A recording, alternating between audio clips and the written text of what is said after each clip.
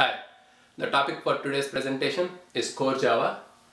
By the end of it, you should know the various subtopics under Core Java that you should master as a J2EE developer. You should start by learning the language basics. Understand the various primitive types that Java comes with, the various conditional statements, looping statements, access specifiers, access modifiers, etc. Since Java is an object-oriented programming language, it is important that you understand the various object-oriented concepts like encapsulation, abstraction, polymorphism, and inheritance. The more time you spend understanding these two, the easier it will be for you to apply this knowledge to come up with your own classes that build your web application, and also to use the existing APIs in Java. API stands for Application Programmer Interfaces, and as I said, once you master these two, it's just applying this knowledge to come up with your own classes or to use the existing classes to build a Java-based or a J2EE-based application. To make it easy, let me give you an example. Let's say you are building a website which allows employers to post their job openings and a candidate to post their resumes and to create a profile and to apply for this job opening, something like a monster.com or dice.com. The classes that you can think of for this application would be employer class, job class, and then a candidate or a user class. You can come up with these classes by what you learned here, by using what you have learned here, and then you use the existing Java APIs to build your own application. You will be using the JDBC API, which stands for Java Database Connectivity, to store all the employer information, the job information, or the candidate information within your database. So you'll be able to execute SQL statements from within Java using the JDBC API. Once you have the job postings, you will be retrieving them from the database and then you will be displaying them on the web page. For that, to hold the data that comes back, to hold the multiple jobs that comes back, you can use the classes from the Collections API. Collections API has classes like list, set, and map. I'll be discussing them in detail in my future presentations.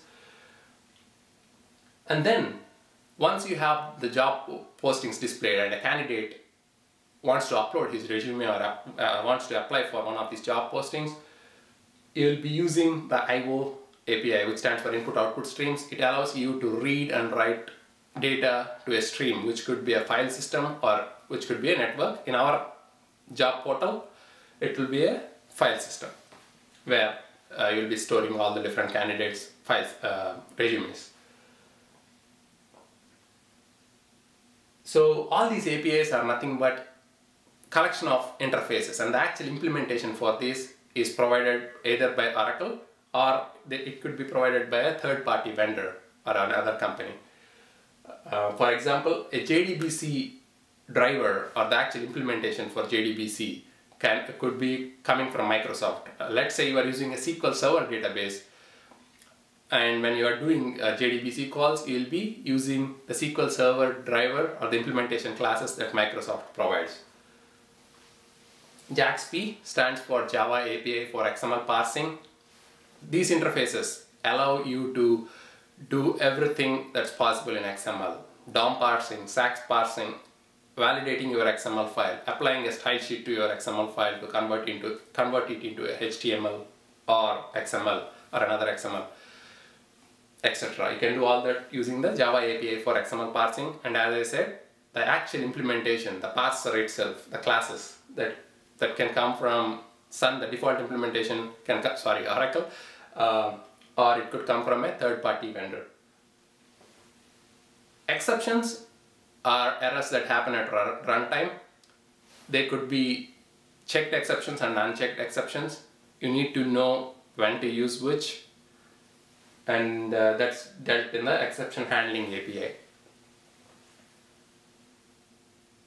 As you learn each of these APIs under Core Java, as you master Core Java, no matter which book you follow, or a course material if you are in college that you follow, I suggest you do get certified from Oracle. Go for Oracle Certified Java Programmer. Certification not only fills any technical gaps you might have, it also helps you get to the core or master the core or the basics. What might be a tough interview question will become fairly easy once you do your certifications. For example, as I said, the collections API has various interfaces like maps, sets, and lists, and within list you have array list and linked list. If you do your certification, you will know what exactly which class here, array list or a linked list, should you use while building your application well. So depending on the scenario, you'll be using the various classes and interfaces in this API, and certification will cover any gaps you might have, and that's just one example or one advantage of doing a certification. To summarize, now you know the various topics that you should master under core Java. You should start off with the language basics, move on to the object-oriented concepts. Then you should learn and understand the various APIs that are provided by Java. I'll be presenting each of these topics in detail in the next few presentations. I'll not be doing the language basics because I don't know them. I'm just kidding.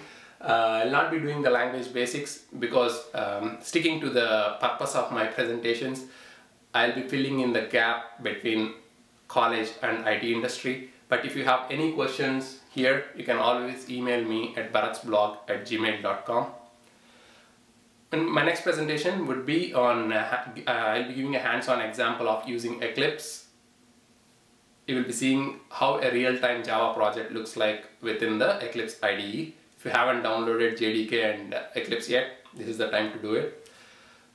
Keep sharing and learning. Thanks for watching.